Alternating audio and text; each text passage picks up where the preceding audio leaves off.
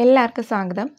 Junior scientific assistant സിലബസിലെ എൻവയോൺമെന്റൽ സയൻസിലെ types of acid, bases, buffer and electrolytes എന്ന ടോപ്പിക്കാണ് ഇന്നത്തെ നമ്മുടെ ക്ലാസ്സിൽ ഡിസ്കസ് ചെയ്യുന്നത്.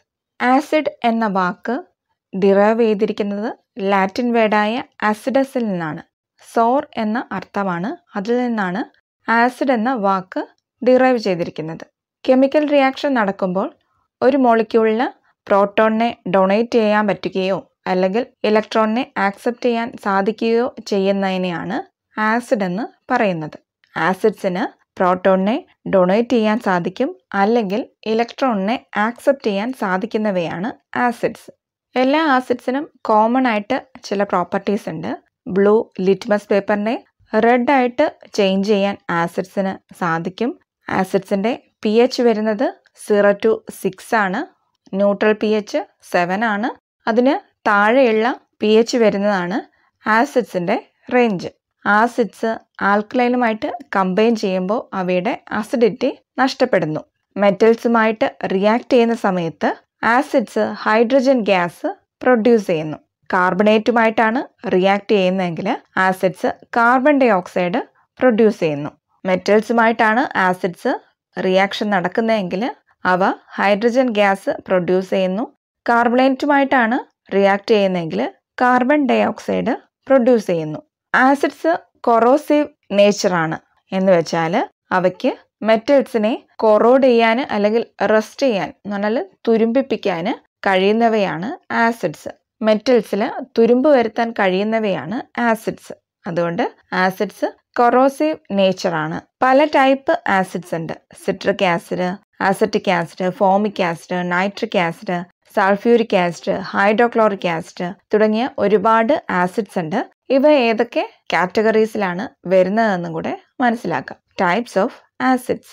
ആസിഡ്സിനെ basis of swords, presence of oxygen, strength, concentration and basicity തുടങ്ങിയവ അനുസരിച്ച് ക്ലാസിഫൈ ചെയ്യാം. ആദ്യം നോക്കാം classification based on the source. ഈ രീതിയിൽ ആസിഡിനെ ക്ലാസിഫൈ ചെയ്യുന്നത് അവയുടെ ഒറിജിൻ അല്ലെങ്കിൽ സോഴ്സ് ഏതാണെന്ന് അനുസരിച്ചാണ് വേർതിരിച്ചിരിക്കുന്നത്. ഇങ്ങനെ രണ്ട് ടൈപ്പ് ആസിഡ്സ് ആണുള്ളത്, ഓർഗാനിക് ആസിഡും മിനറൽ ആസിഡും. ഓർഗാനിക് ആസിഡ് എന്ന് വെച്ചാൽ ഓർഗാനിക് മെറ്റീരിയൽസിൽ നിന്ന് ഒബ്റ്റെയിൻ ചെയ്തെടുക്കുന്ന ആസിഡാണ് ഓർഗാനിക് ആസിഡ്. ഓർഗാനിക് മെറ്റീരിയൽസ് എന്ന് പറഞ്ഞാൽ പ്ലാന്റ്സിൽ നിന്നും അനിമൽസിൽ നിന്നൊക്കെ ഒബ്റ്റെയിൻ ചെയ്തെടുക്കുന്ന ആസിഡാണ് organic acid. For example citric acid, അത് സിട്രസ് ഫ്രൂട്ടിൽ നിന്ന് സിട്രിക് ആസിഡ് ലഭിക്കുന്നു. Acetic acid, വിനെഗറിലെ ആസിഡാണ് acetic acid. ഒലീയിക് acid, olive ഓയിലിലെ ആസിഡാണ് ഒലീയിക് acid. ഇങ്ങനെ ഓർഗാനിക് മെറ്റീരിയൽസിൽ നിന്നൊക്കെ ഡിറൈവ് ചെയ്തെടുക്കുന്ന ആസിഡാണ് ഓർഗാനിക് ആസിഡ്. മിനറൽ ആസിഡ്, മിനറൽസിൽ നിന്ന് ലഭിക്കുന്ന ആസിഡാണ് മിനറൽ ആസിഡ്.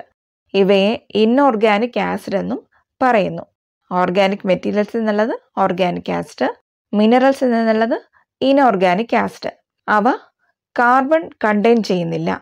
മിനറൽ ആസിഡ് അല്ലെങ്കിൽ ഇൻഓർഗാനിക് ആസിഡിൻ്റെ പ്രത്യേകതയാണ് അവയിൽ കാർബൺ അടങ്ങിയിട്ടില്ല.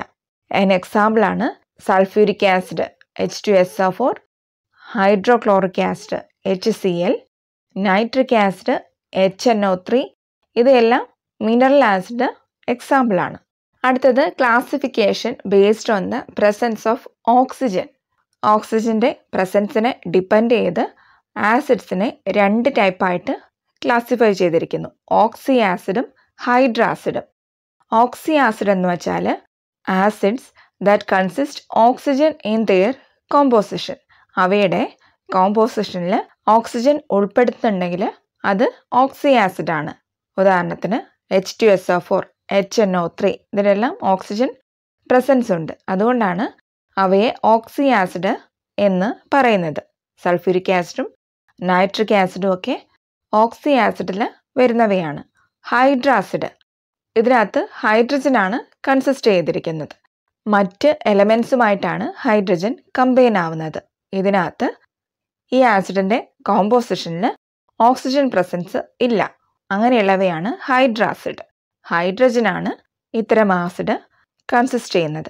ഉദാഹരണത്തിന് HCl, hydrochloric acid, HI hydrogen iodide അതായത് hydro അയഡിക് acid, HBr hydro ബ്രോമിക് acid എന്നിവയാണ് ഹൈഡ്രാസിഡിന് example. Hydrogen chloride, hydro അയഡിക് acid, hydro ബ്രോമിക് acid എന്നിവ ഹൈഡ്രാസിഡിന് എക്സാമ്പിളാണ്. Next classification based on the strength of the acid. ആസിഡിൻ്റെ സ്ട്രെങ്ത് അനുസരിച്ച് ക്ലാസിഫൈ ചെയ്തിരിക്കുന്നു. ആസിഡ്സ് വാട്ടറുമായിട്ട് മിക്സ് ചെയ്യുമ്പോൾ അവ hydrogen ions produce ചെയ്യുന്നു. ഒരു സൊല്യൂഷനിലെ ഹൈഡ്രജൻ അയോൺസിൻ്റെ കോൺസെൻട്രേഷൻ അനുസരിച്ചാണ് ആ ആസിഡിൻ്റെ സ്ട്രെങ്ത് ഡിപ്പെൻഡ് ചെയ്യുന്നത്. വാട്ടർ ഡിസോസിയേറ്റ് ആയി ഹൈഡ്രജൻ അയോൺസും ഹൈഡ്രോക്സൈഡ് അയോൺസും ഉണ്ടാവുന്നെന്ന് നമ്മൾ പഠിച്ചതാണ്. ഹൈഡ്രജൻ അയോൺസ് ആണ് ഹൈഡ്രോക്സൈഡ് അയോണിനേക്കാളും കൂടുതൽ കോൺസെൻട്രേഷനിൽ കാണുന്നതെങ്കിൽ അത് ആസിഡിക് സൊല്യൂഷനാണ് എന്നും പഠിച്ചിരുന്നു. അങ്ങനെ വരുമ്പോൾ സൊല്യൂഷനിലെ ഹൈഡ്രജൻ അയോൺസിൻ്റെ പ്രസൻസ് എന്താ അർത്ഥമാക്കുന്നത്? ആസിഡിൻ്റെ സ്ട്രെങ്ത് ആണ് മനസ്സിലാക്കുന്നത്. Greater number of hydrogen ions means greater strength of the acid. ഇനി hydrogen അയോൺസിൻ്റെ presence law നമ്പറിലാണെങ്കിൽ acid weak ആണെന്നാണ് മീൻ ചെയ്യുന്നത്. ഈ രീതിയിൽ ആസിഡ്സിനെ സ്ട്രോങ് ആസിഡ്, വീക്ക് ആസിഡ് എന്നിങ്ങനെ രണ്ടായിട്ട് ക്ലാസിഫൈ ചെയ്തിട്ടുണ്ട്. സ്ട്രോങ് ആസിഡ് എന്ന് വെച്ചാൽ വാട്ടറിൽ കംപ്ലീറ്റ് ആയിട്ട് അല്ലെങ്കിൽ ഓൾമോസ്റ്റ് കംപ്ലീറ്റ്ലി ആയിട്ട് ഡിസോസിയേറ്റ് ചെയ്യാൻ സാധിക്കുന്ന ആസിഡാണ് സ്ട്രോങ് ആസിഡ്. എത്രത്തോളം ഡിസോസിയേറ്റ് ആവുന്നു അത്രയും ഹൈഡ്രജൻ അയോൺസ് പ്രൊഡ്യൂസ് ആവുന്നു. അതിനനുസരിച്ച് അതിൻ്റെ ആസിഡിക് കപ്പാസിറ്റി കൂടുന്നു. ഇതാണ് strong acid. Sulphuric acid, nitric acid, hydrochloric acid എന്നിവയൊക്കെയാണ് സ്ട്രോങ് ആസിഡ്സിന് എക്സാമ്പിൾ. എന്താണ് strong acid? Acid which can be dissociate completely or almost completely in water is known as strong acid. Example H2SO4, HNO3, HCl എന്നിവയൊക്കെയാണ് strong ആസിഡ്സിന് example. അടുത്തത് weak acid. സ്ട്രോങ്ങിൻ്റെ opposite. വാട്ടറിൽ complete ആയിട്ട് അല്ലെങ്കിൽ തീരെ തന്നെ dissociate ആവാത്ത ആസിഡാണ് weak acid. അത് നമ്മൾ ഡെയിലി കൺസ്യൂം ചെയ്യുന്ന ആസിഡിന് ഉൾപ്പെടും. സിട്രിക് ആസിഡ്, അസറ്റിക് ആസിഡ് തുടങ്ങിയവയൊക്കെ വീക്ക് ആസിഡ്സിൽ വരുന്നതാണ്. Next ക്ലാസിഫിക്കേഷനാണ് classification based on its concentration. തൊട്ടു മുമ്പ് നമ്മളിപ്പോൾ പറഞ്ഞിരുന്നു ആസിഡിൻ്റെ കോൺസെൻട്രേഷൻ ഡിപ്പെൻഡ് ചെയ്യുന്നത് അതിലെ ഹൈഡ്രജൻ അയോൺസിൻ്റെ നമ്പറിനെ അനുസരിച്ചാണ്. അതേ രീതിയിൽ തന്നെ ഇവയെ concentrated acid, diluted acid എന്നിങ്ങനെയും classify ചെയ്തിട്ടുണ്ട്. ഒരു അക്വസ് സൊല്യൂഷനിൽ എത്രത്തോളം പെർസെൻറ്റേജ് ആണ് ആസിഡ് ഡിസോൾവ് ചെയ്ത് പോയിട്ടുള്ളത് എന്നതിനനുസരിച്ച് അവയെ കോൺസെൻട്രേറ്റഡ് ആൻഡ് ഡയലൂട്ടഡ് ആസിഡ് എന്ന് പറയുന്നു. ഹൈ പെർസെൻറ്റേജിലാണ് ആസിഡ് അക്വസ് സൊല്യൂഷനിൽ ഡിസോൾവ് ആയി പോകുന്നതെങ്കിൽ അത് കോൺസെൻട്രേറ്റഡ് ആസിഡാണ്. അതിനെ നമ്മൾ concentrated hydrochloric acid, concentrated sulphuric acid, concentrated nitric acid എന്നിങ്ങനെയൊക്കെ പറയുന്നു. ഇതിൽ ഹൈ പെർസെൻറ്റേജ് ഓഫ് ആസിഡാണ് അക്വസ് സൊല്യൂഷനിൽ ഡിസോൾവ് ആയിട്ട് മാറിയിരിക്കുന്നത്. ഡയലൂട്ടഡ് ആസിഡ് ആണെങ്കിൽ ഒരു അക്വസ് സൊല്യൂഷനിൽ ലോ പെർസെൻറ്റേജ് മാത്രമേ ആസിഡ് ഡിസോൾവ് ആയി പോകുന്നുള്ളൂ എങ്കിൽ അതിനെ ഡയലൂട്ട് ആസിഡ് എന്ന് പറയുന്നു. Dilute hydrochloric acid, dilute sulphuric acid, dilute nitric acid തുടങ്ങിയവയൊക്കെ ഡയലൂട്ടഡ് ആസിഡിന് എക്സാമ്പിളാണ്. Next ക്ലാസിഫിക്കേഷനാണ് based on the basicity of the acid. വാട്ടറിൽ acid dissociation ആവുന്നതിനനുസരിച്ച് hydrogen ions produce ചെയ്യുന്നു. ഇങ്ങനെ ഉണ്ടാവുന്ന ഹൈഡ്രജൻ അയോൺസ് ആസിഡിൽ റീപ്ലേസ് ആവുന്നു. അങ്ങനെയാണ് ആസിഡിൻ്റെ ബേസിസിറ്റി വരുന്നത്. ഇതിനെയും 3 രീതിയിൽ ക്ലാസിഫൈ ചെയ്തിട്ടുണ്ട്. Mono basic acid, dye basic acid, try basic acid. Mono എന്ന് പറഞ്ഞാൽ 1. അപ്പോൾ മോണോ ബേസിക് ആസിഡ് എന്ന് പറഞ്ഞാൽ ആ ആസിഡിൽ ഓൺലി 1 ഹൈഡ്രജൻ അയോണേ ഉണ്ടാവുന്നുള്ളൂ. അതുകൊണ്ട് ഇങ്ങനെ ഉണ്ടാവുന്ന ഹൈഡ്രജൻ അയോൺസ് ഹൈഡ്രോക്സിൽ ഗ്രൂപ്പുമായിട്ട് കമ്പൈൻ ചെയ്ത് സാൾട്ടോ വാട്ടറോ ആയിട്ട് മാറുന്നു. For example hydrochloric acid, formic acid, അതാണ് HCOOH, ഹൈഡ്രോബ്രോമിക് ആസിഡ് തുടങ്ങിയവയൊക്കെ മോണോബേസിക് ആസിഡിൽ വരുന്നതാണ്. മോണോബേസിക് ആസിഡിൽ വാട്ടറിൽ ഡിസോസിയേറ്റ് ആകുമ്പോൾ ഒരു ഹൈഡ്രജൻ അയോൺ മാത്രമേ പ്രൊഡ്യൂസ് ചെയ്യുന്നുള്ളൂ. അത് പിന്നെ ഹൈഡ്രോക്സിൽ ഗ്രൂപ്പുമായിട്ട് കമ്പൈൻ ചെയ്ത് സോൾട്ടോ വാട്ടറോ ആയിട്ട് ഫോം ചെയ്യുന്നു. അങ്ങനെയുള്ളതാണ് മോണോബേസിക് ആസിഡ്. ഡൈബേസിക് ആസിഡ് എന്ന് പറഞ്ഞാൽ ഈ ആസിഡ് 2 ഹൈഡ്രോക്സിൽ ഗ്രൂപ്പുമായിട്ടാണ് ഷെയർ ആവുന്നത്. ഇവ 2 സ്റ്റെപ്പിലാണ് ഡിസോസിയേറ്റ് ആവുന്നത്. അങ്ങനെ 2 kinds ഓഫ് സോൾട്ട് ആണ് ഡൈബേസിക് ആസിഡ്സിന് പ്രൊഡ്യൂസ് ചെയ്യാൻ കഴിയുന്നത്. നോർമൽ സാൾട്ടും ഹൈഡ്രജൻ സാൾട്ടുമാണ് ഡൈബേസിക് ആസിഡിലൂടെ പ്രൊവൈഡ് ചെയ്യുന്ന സോൾട്ട്. ട്രൈബേസിക് ആസിഡ് 3 ഹൈഡ്രോക്സിൽ ഗ്രൂപ്പുമായിട്ട് കമ്പൈൻ ചെയ്യാൻ സാധിക്കുന്ന ആസിഡ്സ് ആണ് ട്രൈബേസിക് ആസിഡ്സ്. ഇവയ്ക്ക് 3 ഹൈഡ്രജൻ അയോൺസ് ആയിരിക്കും ഉണ്ടായിരിക്കുക. ആ 3 ഹൈഡ്രജൻ അയോൺസ് ആണ് റീപ്ലേസ് ചെയ്ത് 3 ടൈപ്പ് സാൾട്ടായിട്ട് പ്രൊഡ്യൂസ് ചെയ്യുന്നത്. ഉദാഹരണത്തിന് ഫോസ്ഫോറിക് ആസിഡ്, അതാണ് H3PO4. Phosphoric acid 3 hydroxyl ഗ്രൂപ്പുമായിട്ട് combine ചെയ്ത് 3 ടൈപ്പ് സോൾട്ട് ഫോം ചെയ്യുന്നു. ഇതാണ് ആസിഡിനെ ബേസ് ചെയ്ത് പഠിക്കാനുള്ളത്. അടുത്തതാണ് ബേസസ്. വാട്ടറിൽ ഡിസോൾവ് ആവുന്ന സമയത്ത് നെഗറ്റീവ് ഹൈഡ്രോക്സൈഡ് പ്രൊഡ്യൂസ് ചെയ്യുന്ന അയോണിക് കോമ്പൗണ്ട്സിനെയാണ് ബേസ് എന്ന് വിളിക്കുന്നത്. The ionic compounds that produce negative hydroxide ions when dissolved in water are called bases. Ions എന്ന് പറയുന്നത് ഇലക്ട്രോൺസിനെ ഗെയിൻ ചെയ്തോ ലോസ് ചെയ്തോ ആറ്റത്തിന് ലഭിക്കുന്ന ചാർജ്ഡ് പാർട്ടിക്കിളിനെയാണ് അയോൺസ് എന്ന് പറയുന്നത്. അത് പോസിറ്റീവ് ആകാം, നെഗറ്റീവ് ആകാം. ഉദാഹരണത്തിന് സോഡിയം ഹൈഡ്രോക്സൈഡ്, അതൊരു ബേസ് ആണ്. വാട്ടറിൽ ഡിസോൾവ് ആവുന്ന സമയത്ത് ഹൈഡ്രോക്സൈഡും സോഡിയവും പ്രൊഡ്യൂസ് ചെയ്യുന്നു. ഇതിൽ hydroxide negative അയോണും sodium positive അയോൺസുമാണ്. Base എന്ന് പറയുന്നത് ഒരു സബ്സ്റ്റൻസ് ആണ് that can neutralize the acid by reacting with hydrogen ions. Hydrogen അയോൺസുമായിട്ട് react ചെയ്ത് ആസിഡിനെ ന്യൂട്രലൈസ് ചെയ്യാൻ സാധിക്കുന്ന സബ്സ്റ്റൻസ് ആണ് ബേസ്. മിക്ക ബേസിനും ആസിഡുമായിട്ട് റിയാക്ട് ചെയ്ത് വാട്ടറും സാൾട്ടുമായിട്ട് ഫോം ചെയ്യാൻ സാധിക്കും. ബേസിനകത്ത് വരുന്നതാണ് ഓക്സൈഡ്, ഹൈഡ്രോക്സൈഡ്, കാർബണേറ്റ് തുടങ്ങിയവയൊക്കെ ബേസസിൽ വരുന്നതാണ്. സോലുബിൾ ബേസസിനെയാണ് ആൽക്കലീസ് എന്ന് വിളിക്കുന്നത്. ഇപ്പോൾ സോഡിയം ഹൈഡ്രോക്സൈഡ് ഒരു ആൽക്കലിയാണ്, അത് വെള്ളത്തിൽ ഡിസോൾവ് ആയി പോകുന്നു. എന്നാൽ കുപ്രിക് ഓക്സൈഡ് വാട്ടറിൽ ഇൻസോലുബിൾ ആണ്. അതുകൊണ്ട് ഇത് ആൽക്കലി അല്ല, പക്ഷേ ബേസ് ആണ്. ബേസ് ആണെങ്കിലും ഇൻസോലുബിൾ ആയതുകൊണ്ട് ഇവയെ ആൽക്കലി എന്ന് പറയുന്നില്ല. ഇതിൽ നിന്ന് മനസ്സിലാക്കാം, എല്ലാ ബേസും ആൽക്കലി അല്ല, എന്നാൽ എല്ലാ ആൽക്കലീസും ബേസസ് ആണ്. All alkalis are bases, but not all bases are alkalis. ഇനി ടൈപ്സ് ഓഫ് ബേസസ് നോക്കാം. ബേസിനെ strong base, weak base, super base, neutral base, solid base എന്നിങ്ങനെ തിരിച്ചിട്ടുണ്ട്. സ്ട്രോങ് ബേസ് എന്ന് പറഞ്ഞാൽ വീക്ക് ആസിഡിൽ നിന്ന് പ്രോട്ടോണിനെ റിമൂവ് ചെയ്യാനുള്ള കഴിവിനെയാണ് സ്ട്രോങ് ബേസ് എന്ന് പറയുന്നത്.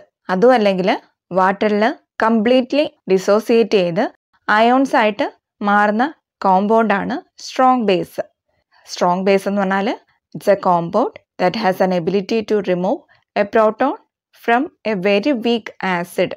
അതല്ലെങ്കിൽ ദേ completely dissociate in to ions when in water. ഇതാണ് സ്ട്രോങ് ബേസ്. അതിന് എക്സാമ്പിളാണ് പൊട്ടാസ്യം ഹൈഡ്രോക്സൈഡ്, സോഡിയം ഹൈഡ്രോക്സൈഡ് എന്നിവ.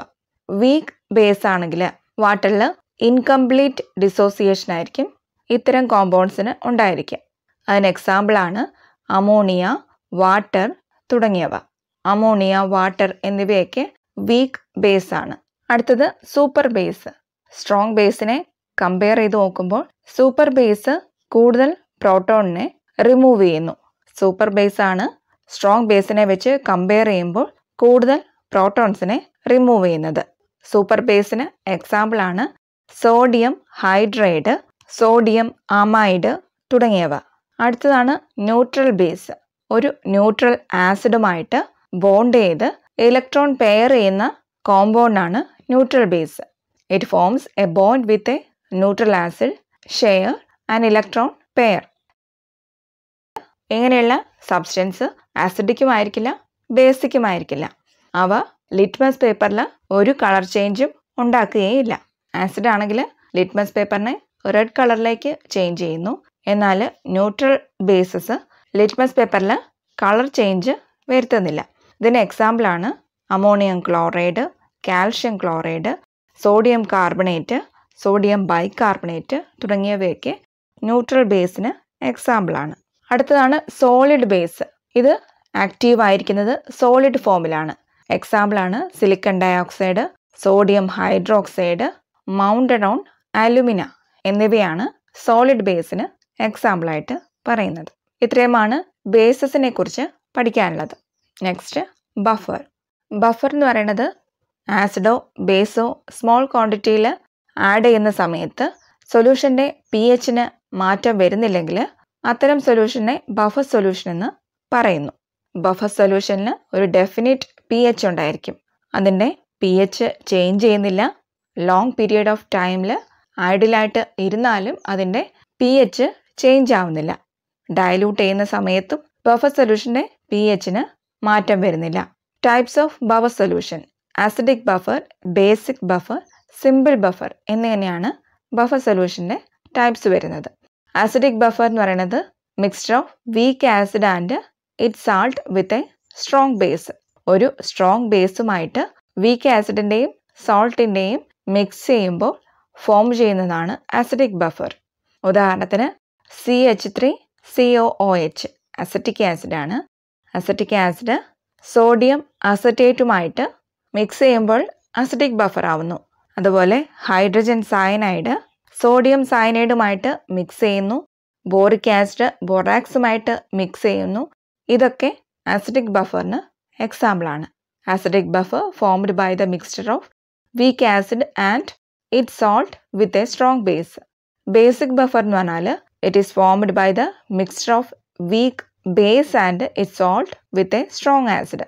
വീക്ക് ബേസും അതിൻ്റെ സോൾട്ടും സ്ട്രോങ് ആസിഡുമായിട്ട് മിക്സ് ചെയ്യുമ്പോൾ കിട്ടുന്നതാണ് basic buffer. Ammonium hydroxide ammonium ക്ലോറൈഡുമായിട്ട് mix ചെയ്യുന്നു. അമോണിയം ഹൈഡ്രോക്സൈഡ് അമോണിയം നൈട്രേറ്റുമായിട്ട് മിക്സ് ചെയ്യുന്നു. ഗ്ലൈസിൻ ഹൈഡ്രോക്ലോറൈഡുമായിട്ട് മിക്സ് ചെയ്യുന്നു. ഇതൊക്കെ ബേസിക് ബഫറിന് എക്സാമ്പിളാണ്. സിമ്പിൾ ബഫർ എന്ന് പറഞ്ഞാൽ ഇത് ഫോം ചെയ്യുന്നത് mixture of acidic salt and A normal salt of പോളിബേസിക് acid. പോളിബേസിക് acid എന്ന് പറഞ്ഞാൽ ഒരു മോളിക്യൂളിൽ നിന്ന് ഒന്നിൽ കൂടുതൽ ഹൈഡ്രോണിയം എടുക്കാൻ സാധിക്കുന്ന കപ്പാസിറ്റിയുള്ള ആസിഡ്സിനെയാണ് പോളിബേസിക് ആസിഡ് എന്ന് പറയുന്നത്. ഡൈബേസിക്കും ട്രൈബേസിക് ആസിഡും ഒക്കെ പോളിബേസിക് ആസിഡ്സിൽ വരുന്നതാണ്. ഒരു പോളിബേസിക് ആസിഡിൻ്റെ നോർമൽ സാൾട്ടുമായിട്ട് അസിഡിക് സാൾട്ട് മിക്സ് ചെയ്യുമ്പോൾ ഫോം ചെയ്യുന്നതാണ് സിമ്പിൾ ബഫർ. ഉദാഹരണമാണ് ഡൈസോഡിയം ഫോസ്ഫേറ്റ് അല്ലെങ്കിൽ disodium hydrogen phosphate trisodium ഫോസ്ഫേറ്റുമായിട്ട് mix ആവുമ്പോൾ സിമ്പിൾ ബഫർ ഫോം ചെയ്യുന്നു. അടുത്തതാണ് ഇലക്ട്രോലൈറ്റ്സ്. ഇലക്ട്രോലൈറ്റ് എന്ന് പറഞ്ഞാൽ വാട്ടറിൽ ഡിസോസിയേറ്റ് ആയി ചാർജ്ഡ് പാർട്ടിക്കിൾസ് ആയ അയോൺസ് ഫോം ചെയ്യുന്ന സബ്സ്റ്റൻസ് ആണ് electrolytes. Substance that dissociate in water in to charged particles called ions. Positive charged ions ആണെങ്കിൽ കാറ്റയോൺസും നെഗറ്റീവ് ചാർജ്ഡ് അയോൺസ് ആണെങ്കിൽ ആനയോൺസ് എന്നും പറയുന്നു. അങ്ങനെ വാട്ടറിൽ ഡിസോൾവ് ചെയ്ത് ഇലക്ട്രോലൈറ്റ്സിന് ഇലക്ട്രിക് കറൻറ്റ് കണ്ടക്ട് ചെയ്യാൻ സാധിക്കുന്നു. ഇലക്ട്രിക് ചാർജ് പ്രൊഡ്യൂസ് ചെയ്യാൻ സാധിക്കാത്ത സബ്സ്റ്റൻസിനെ നോൺ ഇലക്ട്രോലൈറ്റ്സ് എന്ന് പറയുന്നു. അതിന് എക്സാമ്പിളാണ് ഗ്ലൂക്കോസ്, യൂറിയ എന്നിവയൊക്കെ. അത് വാട്ടറിൽ ഡിസോസിയേറ്റ് ചെയ്യുന്നില്ല, അതിന് ഇലക്ട്രിക് ചാർജും ഉണ്ടാവുന്നില്ല. ഇത്തരം സബ്സ്റ്റൻസിനെ നോൺ ഇലക്ട്രോലൈറ്റ്സ് എന്ന് പറയുന്നു. ഇലക്ട്രോലൈറ്റ്സ് നമ്മുടെ ബോഡിയിലുണ്ട്. ബോഡിയിലെ pH മെയിൻറ്റെയിൻ ചെയ്യാൻ ഇത്തരം ഇലക്ട്രോലൈറ്റ്സ് സഹായിക്കുന്നു. ശരീരത്തിലെ ഇലക്ട്രോലൈറ്റ്സ് ആണ് sodium, calcium, potassium, chlorine, phosphate, magnesium തുടങ്ങിയവയൊക്കെ ഇലക്ട്രോലൈറ്റ്സിന് എക്സാമ്പിളാണ്. ഇവ നമ്മുടെ ബോഡി ഫ്ലൂയിഡ്സിൽ ഉള്ളതാണ്. അങ്ങനെ ഇലക്ട്രിക്കലി ചാർജ്ഡ് പാർട്ടിക്കിൾസ് ആയ അയോൺസ് പ്രൊഡ്യൂസ് ചെയ്യുന്നു. ഈ അയോൺസ് ആണ് നമ്മുടെ ശരീരത്തിന് വേണ്ട പല ഫങ്ഷൻസും, muscle contractions, nerve impulse transmission തുടങ്ങിയ ഫങ്ഷൻസ് ഒക്കെ ചെയ്യാൻ വേണ്ട ഇലക്ട്രിക്കൽ എനർജി പ്രൊഡ്യൂസ് ചെയ്യുന്നത് ഇത്തരം അയോൺസ് ആണ്. അതുകൊണ്ട് ന്യൂമറസ് ബോഡി ഫങ്ഷൻസ് ഡിപ്പെൻഡ് ചെയ്യുന്നത് ഇലക്ട്രോലൈറ്റ്സിനെയാണ്. ഇലക്ട്രോലൈറ്റ്സ് ഹ്യൂമൻ ബോഡിയിൽ വളരെ അത്യാവശ്യമാണ്. നമ്മുടെ ശരീരത്തിനും ഓർഗൻസിനും നോർമൽ ഫങ്ഷൻ ചെയ്യാൻ ഇലക്ട്രോലൈറ്റ്സ് ഹൈലി ഇമ്പോർട്ടൻ്റ് ആണ്. ഇത്രയുമാണ് ഇലക്ട്രോലൈറ്റ്സിനെ കുറിച്ച് പഠിക്കാനുള്ളത്. ഇൻട്രൊഡക്ഷൻ രീതിയിൽ മാത്രമേ പറഞ്ഞിട്ടുള്ളൂ, ഒരുപാട് ഡീപ്പായിട്ട് പറഞ്ഞിട്ടില്ല. ഇതിൻ്റെ ബാലൻസ് ക്ലാസ്സുമായിട്ട് അടുത്ത ദിവസം വീണ്ടും കാണാം. എല്ലാവരും നന്നായിട്ട് തന്നെ പഠിച്ചു പോവുക. താങ്ക്